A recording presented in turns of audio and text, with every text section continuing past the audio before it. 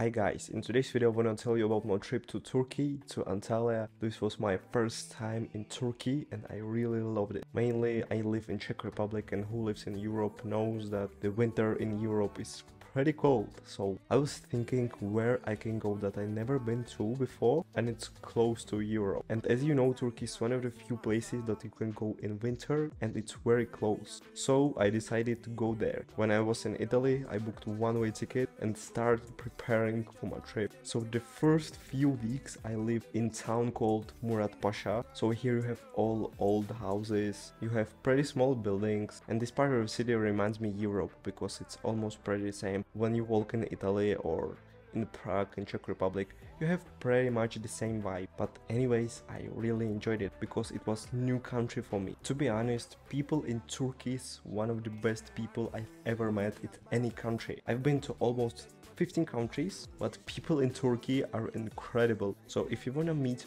very respectful people, you definitely should go to the Turkey. The one thing I also love about Antalya is that it's near the sea. We went there in February and even in February I was swimming in their sea. I don't know if you get how cold sea is in the winter, but for me it doesn't matter. I am Russian, so I can swim entire year in any water you can guess. We also visited their park.